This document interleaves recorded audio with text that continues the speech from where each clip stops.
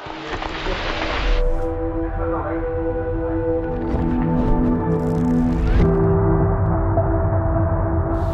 guys, so thank you for watching. Today we have a very special video for you. It's going to be our first ever guest technique here on the channel. Not just some guests, we have a very special guest today. It's Wim de Putter from Brassa. Nice to meet you. Thank you. Very good having you. It's actually a huge honor for me. Wim is going to show us some very nice techniques. I'm not going to say what it is, you're going to find out in a minute, and let's get to it.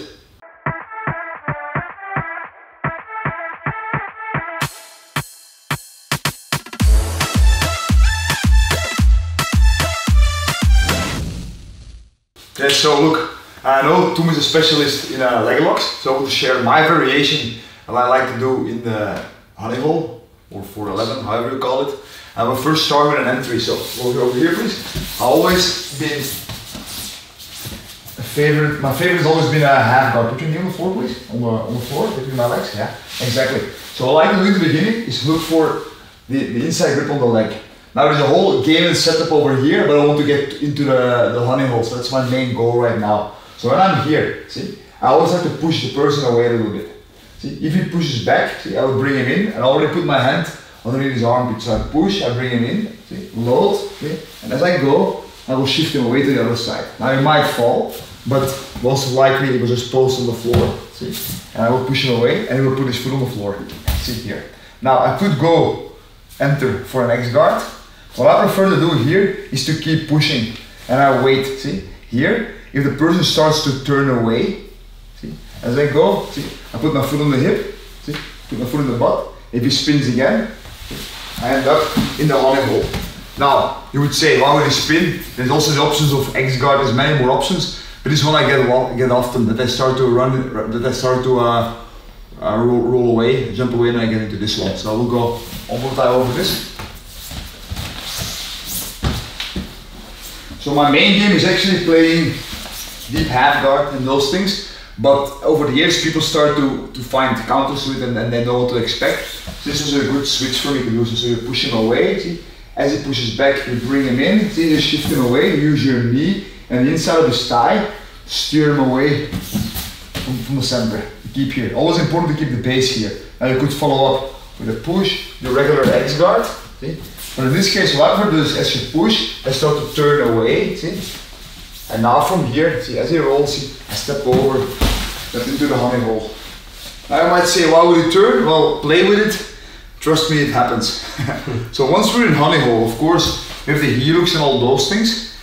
There's those material out there. I'm just going to show my favorite variation. So the problem is always, if I just attack the heel, see? I can get it, but he has this leg to free himself. So this is the leg I need to finish, that's the leg he will use to finish. So I need to control both legs. So I go for that. And my preferred grip to go for, see, is to go here for the double one. Now very often, look, the problem is this, look, imagine I get the second leg and I pull it in. See, the moment I go here, my preferred grip is to go here, but the moment I go, they can actually pull their leg out. Yeah. This leg out, see, so go again. See, as you feel, so as I'm here, see, I pull the leg in.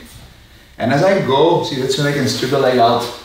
So the person needs to be wary about it. He needs to be like proficient in leg lock defense, but it happens all the time. So what I started doing now was to capture the foot alone, see, and I start attacking this foot first. Now, how will I attack it? Look, the same thing I believe. Look, I should always think that my hips, my core, and my arms should work in the same way. So if I start to pull his leg away, see, well, at the same time my legs are pushing, I believe they don't work together. And also if I start to pull, see, Tom can start lifting his hip up, see? And I might be able to finish it, but very hard. So, once again, another detail is always I like to hide this foot. I don't like to put my foot on top yet, as I can attack my foot as well, or even cross it all the way through, and then is a counter heel hook. So I prefer to keep my foot hidden here, or either here, or sometimes even here. Depends later on the technique. In the beginning, I like to cross my feet. Now as I'm here, I don't like to push. See? I like to do what the person asks with his leg. Look, put your toes up, please. If the toes are pointing up, so always in direction, so the toes are always pointing in the same direction as the knee. If you point the feet open, then the kneecap will also turn. Now the Achilles lock always goes in the direction of the toes. If his foot is up, my pressure needs to go straight up. if his toes point backwards, and this, my pressure needs to go backwards. If his toes point away, see, then I have to put my pressure in the same direction as the toes and so on. If he would turn his toes in, see, then it has to go this way. And always being, well, I'll go over those details later, but initially, depends what he's also doing with his foot. If he completely stretches his toes, see, then indeed, see, I can go for straight back on, and in this case I would need to stop him from going in. Yeah. But, as I said, this one is always a risk, so I don't like to attack the straight one. Now, point your toes please. So, initially many people will start pointing at toes like he's doing like pulling the leg. Yeah, and there's another detail, see, bend your knee please. These things can happen. Imagine he's bending his knee and bending his foot. Instead of pulling, see, I will start to push. So initially, I will get a grip behind the calf, see, and get my arm as tight as close as possible towards the heel. Get my hand high on top of my chest, and I will start doing like a Monteleon. Yeah. This will not be the finish, because Toon can easily stretch his leg, see, and point his toes, point your toes, and now I cannot really finish it with this one anymore. But let's start with the initial thing. His knee goes that way, so I'm going to follow it. So I'm going to be super tight, see, arch my back and start pushing in. Now, will this finish it? No, but it will put some pressure on the leg. See? Now, so try to stand up here. See? That should be quite hard for you to do. Yeah. Now, what will happen here? A few things can happen. Toon can rotate or he can stretch his leg. Imagine he stretches his leg. The moment he stretches, see, even if you keep your toe not bent, see, toes bent, see, from here, keep it bent, okay? From here, I can start using my weight backwards to start stretching that foot. Yes? Correct, right? Now, over here. So go back please. This is not my favorite attack yet, because I can also take my arms and I can do a lot of things. So as I'm tight, see, the knee goes in, see, I want to, the knee goes in, see, I want to tighten my back, see, and push forward. See? And from here, as he pushes away, see, and starts to stretch his foot, see, I can bring it back. Now I could go for the foot loop, but what I prefer to do at this point is to grab, see, and go behind, and then I have my favorite hold. Yeah. Now over here, I know all of the high level guys, so like it's not my main specialty, it's just like the one version that I like, this one. So again, every single time I'll go attack the heel, I have to release this leg. So my idea is not to go for the heel. I want to have control over both legs. Yeah, and the heel hook, the same thing. So it always depends. If you bend the leg at this point, see, I can just always have to get my arm super tight first. So one, so fix your weak links first. You get the weak links in the chain. So arms tight first, then engage the back. And knees here. So I'm gonna look away. See, and I'm gonna put tension. See, that's one. And I can also release from laying backwards, but the moment I lay backwards, Toon can also start raising his hip. And I always believe in Jiu-Jitsu, you should try to be the one on top as much as possible. So you bend your leg, see, I will get tight and put my connection here, look away, and it's my core that finishes. Yeah. If you look at it, if you return to the other side, see, the same thing would still apply. Because the lock is the knees point in the same direction. Now what will happen often? See, Toon will start rotating, see, and it will fall, great. So now I'm going to talk about this leg, and I will change the angle in a minute. Toon can stretch his leg and point his toes, and he can bend his leg. Exactly. So initially, if the leg is bent, bend your leg, then the lock goes to that side. So in this case, I will catch, see, super tight. Now it's again day reach, so I'll put away, see. And now in this case, my foot is behind my heel, I will look away. See, put pressure on my foot, put pressure on the arm, and now heels to my butt and look away. Now, Toon can roll away if I do this one, and if you keep spinning, then it will keep spinning forever. And end up over here, I might still be able to finish, but it's more tricky. Go back please. So, this foot, the moment Toon starts to roll away, I will step over here. See, and now I can stop this roll. So if you rotate away, I rotate backwards, and I can stop the rotation and finish from here. Now, of course, Toon can also come back in this case, see, and I have to get my foot out.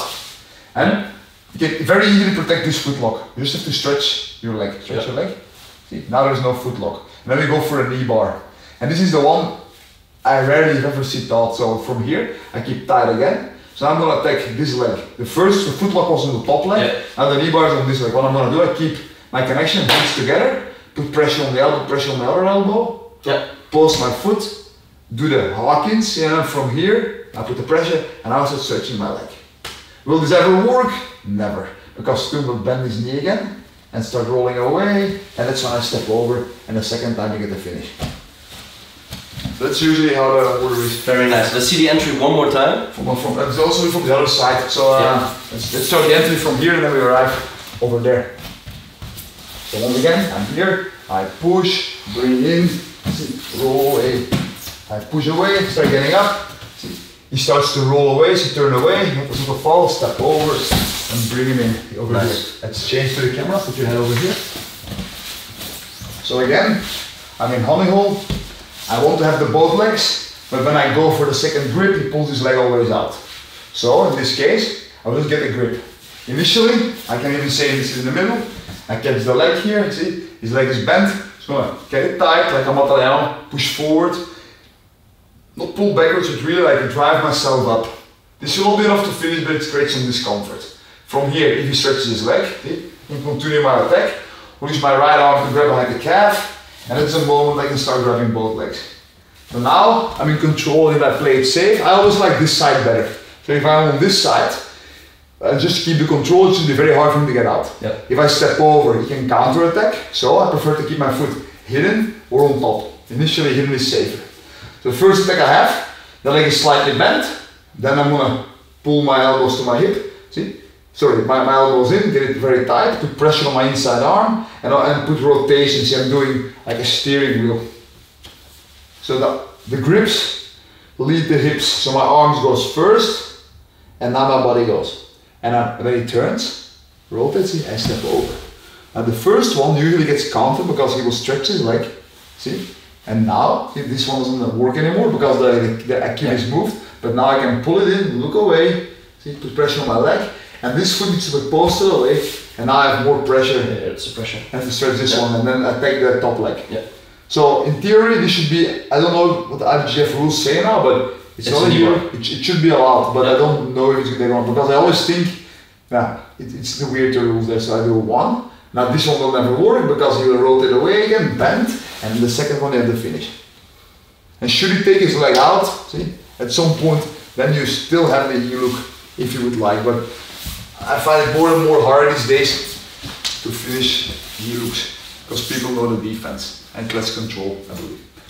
So awesome, very nice technique. We actually covered this, we call it Texas Cloverleaf in the DVD Leglocks unlocked. No, we add some very nice details because we just covered the position, and I also thought it's very cool because Wim and I haven't talked in depth about the DVD, but we're on the same level considering position and control over diving into the inside heel hook.